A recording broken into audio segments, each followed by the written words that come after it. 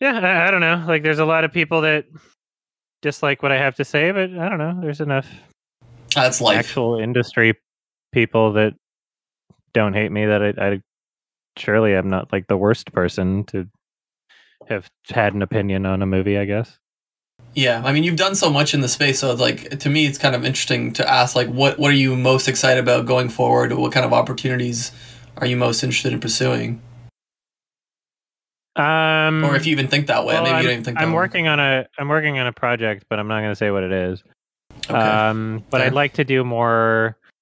I'd like to work with like an actual crew that I trust, which is difficult because I've done so much.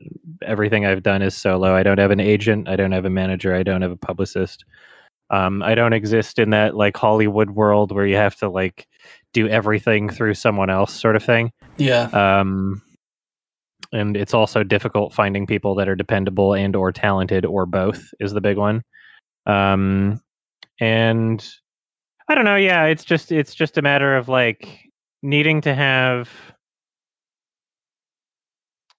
a good project that you can like prove yourself off of to the point where like other talented, dependable people will want to work with you, sort of thing. But yeah, I'd like to do like actual narratives. You know, I'd like to set some time aside for like writing, directing. You know.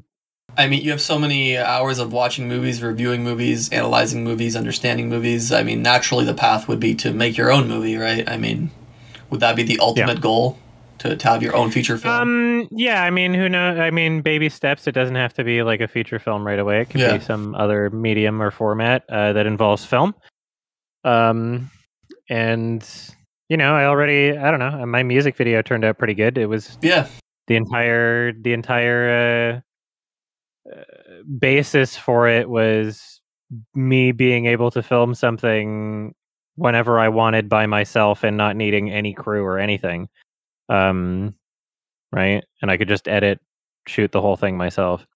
And it worked out. But there's only so many projects you can film like that. That one just happened to work out thematically, I guess. Do you get like criticism like, oh, hey, this guy just reviews movies, like he can't make his own stuff, and that's probably happened a ton over the years, right? Or I mean, that's the default thing to say when someone speaks negatively about something that you've attached your identity to, I guess. Yeah. Yeah, it doesn't really matter. People say that all the time. And, you know, like most people are right. Like, it's not like there's a lot of people that talk about movies, but only so many that are actually talented at making them. But even I don't know, there's people that are talented at making movies that also have shit taste. I think they're just two different things. Right.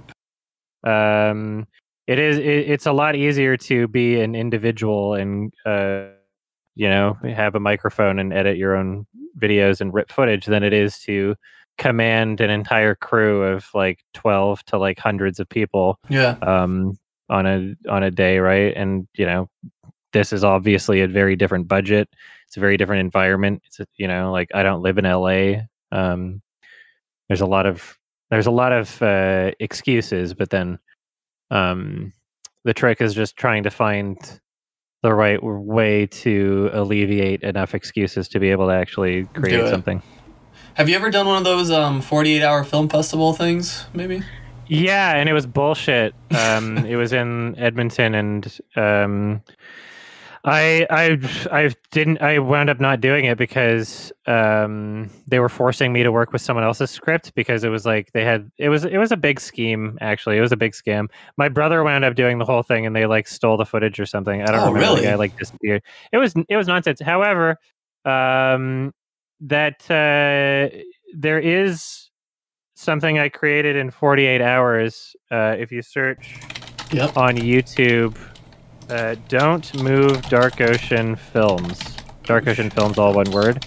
You'll find an upload. Click on the one that says 2007, because YouTube, for some reason, a lot of old uploads, like, so it was from, like, click on the one that says 2007 in the title. A lot of old uploads, YouTube just fucking ruined for some reason. I don't know why. Don't Move Dark Ocean Films. Yeah, it was like... Send me a link. Send me a link in the Discord chat. I'll send you a link right now, actually. Oh, yeah, because I haven't seen this. My suggestions might be a little different. This is when I was 2007. I was 6. I was born in 91, so I must have been like 15. Oh, wow. How old? I can't do math. But it's something. Let's see. How do I get in the chat? I'm Discord. Just to make I full screened it. Yeah. Escape. The problem. Here we are. There we are. There it is. So that was filmed and edited in less than 44 hours. It was for a friend's, like a group of friends, one of them being a sister of a friend also. It was for their drama project. They wanted to create a horror film. I basically just like wrote it, and I don't remember how long it took to write, but it wasn't very long. But yeah, I was exporting it onto a DVD as she was like going to school, and I fucking popped it out and gave it to her. Basically just did their whole project for them because I like filming shit. Yeah. But I don't know. It's like, it's not good. There's a lot of cheese. The acting sucks. There's annoying twists and whatever. Right. But I think like if you're watching it, like I think that, I don't know, there's some like good editing and framing decisions, not to like toot my own horn, but you know, given the age, I think it's not terribly shot for just a person with a camera. Yeah. And you can tell you can tell when I'm in the frame, the camera work gets really shitty because someone else is holding it. I'm trying to find you. Yeah. I mean, like, yeah, it might sound like really pompous, but it's accurate. Okay. Are you the kid with the sweater, with the dark sweater? Yeah, at the beginning. Yeah. I play 2 characters. I show up as a police officer later, and it's really cheesy. That's great. I mean, those 40-hour film festivals are really fun. I have no film background, and I have a friend who did. He has a master's in whatever film here at the University of Windsor. He did it for his final project, and he invited me. And it was just a lot of fun. Like, you get to see the whole process of, you know, they stay up literally for 2 days making this thing. It's 5 minutes. Yeah, like limitations can bring out a lot of interesting things. Yeah, this was just like a group of friends that like everyone had their own gear or whatever, and everyone was on board. Everyone knew their role. So when it's all like flowing, it's kind of fun. I mean,